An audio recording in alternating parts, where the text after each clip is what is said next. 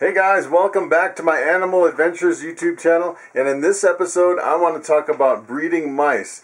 And specifically, there's really only two reasons that I know of to breed mice, and that is breeding mice as pets or breeding mice as food for your reptiles. Alright, first I want to give you a brief history of my experience breeding mice. And it all started, I was watching a few YouTube videos and people were breeding snakes, and I was like, that is what I want to do. I want to breed some snakes. And if you breed snakes, there's only one thing on the menu, and that is rodents.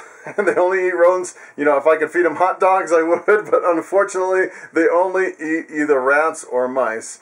And actually, my first year breeding ball pythons, I had the first experience where I found out I really need live mice. It is essential for new ball python hatchlings. The very first, I would say 1 to 3 meals at least need to be live mouse crawlers. And they will absolutely refuse anything else. I tried live rat pups. I've tried frozen thawed rats and mice, and they won't eat anything except live mouse crawlers. And that is what really got me set on I really need to breed some mice for my reptiles. So when I first got into snakes, I picked up a few juvenile ball pythons and a few king snakes, and I thought, I'm just going to dabble around in some mice and rats, and I had some glass aquariums, set them up, and I bought a few juvenile rats, and I actually went to, I can't remember, it was Petco or PetSmart or one of the big chain pet stores, and I bought some fancy mice. That was a mistake, let me tell you. So I started breeding those fancy mice and feeding them to my snakes, and every now and then I'd pick out a mouse that was like white with black spots. It looked like a little Dalmatian, and that was really cool. So I was like, oh, I gotta hold on to that one. And then I had another one that I popped out, and it was this really silvery gold. It was almost iridescent. It was completely gold, and I was like, oh, I gotta hold on to that one. And pretty soon, after about a year, I had this whole rack of all these mice that I wanted to keep, and I didn't want to feed any of my snakes. That was a big problem, and it almost became a conflict between trying to do it as pets versus trying to do it as feeders. And then I decided at that point to actually unload all of my fancy mice, because I didn't really want to do it on the pet side. I want to do it more as feeders, and I actually moved into a feeder quality rodent, and I found a pet store that actually bred and kept and they actually were kind of like a wholesaler. They'd get in all these mice, and then they'd resell them as snake food, and they were all white. And I thought, oh, that's perfect for me, because you don't get attached to your mice, and you're not picking out your favorites. They all look the same, and it turns out they're a highly productive strain of mice. And let me show you my setup over here. I have this pretty awesome setup. This is actually some caging by ARS, and this is where I keep all my rats and mice over here. These are all rats over here, rats on the bottom, and then I just have 2 levels of mice up here on the top. And these mice, let me show you some of these mice. These are like an albino. I'm wondering if they're like lab quality mice, because I just can't believe how many babies they'll have. One mouse will have like 16 babies. I've never seen mice have so many babies. It's pretty incredible. And the fancy mice, it seemed like they only had 6 or 7, and these have almost, I'd say almost 3 times the babies, and they are just incredibly productive. Okay, so let's talk about the differences between mice and rats. And if you're used to breeding rats and you're thinking about getting into mice, they are completely different, let me tell you. So for example, rats, you could take any rat from any tub, mix them together, and there'll be no aggression at all. Versus mice. Mice are extremely aggressive, and I would say they're very extremely social to their inner social class of just the mice in that particular colony. So, for example, if you took mice from one colony or one tub, moved it to another tub, and tried to mix it in with those mice, they would fight. And especially if you had more than one male, they would fight really aggressively to the point where they can actually draw blood, which is pretty crazy. And when I first started with my mice, I actually started, trying to have a male tub and a female tub similar to the rats. So I kind of get them to a certain point, and then separate the males and females, put all the males in a separate male tub, and that definitely won't work with mice. And you can actually hear, if you have a male tub set up, you can actually hear them fighting and wrestling around day and night.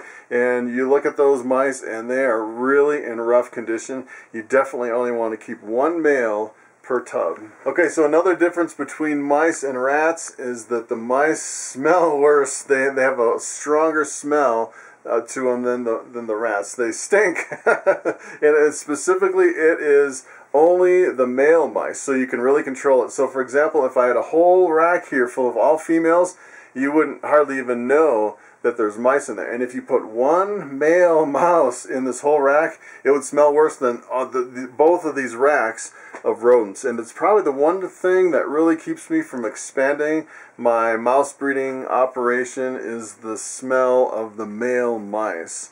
And you can kind of keep it under control. What I do is I kind of limit it to just 2 or 3 males. And what I'll do, instead of hopping the male through, because it seems like there's a lot of aggression if you do it that way, what I do is I put one male with I'd say 5 or 6 females. And when some of those females get pregnant, I'll move those females into separate tubs and kind of start a separate colony using those females, and then one of their babies is a male. And what I'll also try to do is try to retire the older males and then keep the younger males as replacement, because I find the older males seems like they smell worse than the young ones. So I actually had one of my viewers leave a comment under one of my videos, and they asked, so how do I prevent cannibalism in mice? And I wrote back and said, that's a pretty complicated question, and I'd like to briefly cover it here. And I think really what the issue is that when the female has babies, they don't really understand what those babies are, and they see them as food instead of more mice. And I think they get a little confused. And I think what really helps cannibalism is if you have more than one female. So for example, if you have one female who's had babies for the first time and you put her in a tub by herself, she doesn't really know. But if you have other females there, especially if you have more mature females that have babies and they're there nursing and growing up those babies, I think all the mice in that colony can really see what's going on, and then they understand, oh, those are more mice instead of something to eat, and they learn that way. And as a matter of fact, I used to have that problem early on. I had quite a few mice cannibalizing their litters, and it seemed like I was almost tempted to cull them and feed them to my snakes and kind of start over with more mice. And I had some comments on some of the forums on the internet that said, just give them a chance, 2 or 3 more litters. And sure enough, after 2 or 3 more attempts, they will actually have successful litters and they will stop the cannibalism. So here's another interesting thing that I found when I was moving from aquarium style enclosures over to these rack systems, is that when I had the aquariums, I would put a lot of crumpled up newspapers all through the aquarium, and it would kind of give them a 3D environment. And it was kind of my thinking that if I had more space in there throughout the whole aquarium, like in a 3D setup, I could put 2 or even 3 times as many mice, and it actually worked fairly well. The only problem is I saw a lot of aggression, and it seemed like almost within that aquarium that they would set up almost their own little colonies in a corner, to where you'd have some mice that would kind of gang up on the other ones. It was kind of interesting. And then when I moved over to these rack systems where there wasn't really the segregation and it was just all flat, everyone kind of on the same level and the same playing field, I had almost no aggression at all, which was pretty amazing. So another thing to keep in mind if you're raising mice is that they don't live very long. They only have a lifespan of about a year. And as a matter of fact, after about 8 months, they're pretty much too old to breed, and they'll kind of trick you, because the females, they'll get really thick and heavy, and they'll actually look pregnant, and you'll separate a female, an older female, into her own tub, and she'll just sit there for a long time looking pregnant, and she'll never give birth. It's because that's kind of the way they look towards the end of their life, and sometimes you can end up with tubs that are non-productive, and if you don't kind of keep track of the babies coming out of that tub, you can have tubs that are just taking up space with older females. So you really have to watch that. And another thing you really have to watch is that you don't wean the babies too early. And that was kind of one of my mistakes early on, is I would move the babies to a separate tub thinking that I'm going to start another colony, and they would either not thrive or not survive, unfortunately. And it seems like, especially compared to rats, the mice need a little bit more of a boost as far as being a little bit more mature before you separate them away from the mom, because I think they just need the mother's milk just a little bit longer, just to reach that level of maturity before they're good enough to survive on their own. So I also like to keep the population density in each tub really low. And remember, if you have 3 or 4 females and they all have 16 babies, that tub could fill up really fast. And as a matter of fact, I can go through my tubs and I'll just kind of show you how many mice I have in each tub. And in some of these I'm pretty much starting new colonies. So in this one I just have 1 mouse. This one, I have another one with babies, and remember that one with babies, if she has 16 babies, that's going to be 16 mice in that tub when they grow up. And this one, I actually have 1 male, 3 females, and I actually had multiple females in here, and then when they got pregnant, I moved them over to my other tubs to kind of start the other new colonies. And I actually started this colony just recently with 1 female. This one has actually 5 mice, and you can see that when they get pregnant, they get really big and fat. they can have a ton of babies, and typically what I do is I'll take that big, fat, ready to breed female and the female that's ready to have babies, and I'll put them in a separate tub, and that's what almost all these are.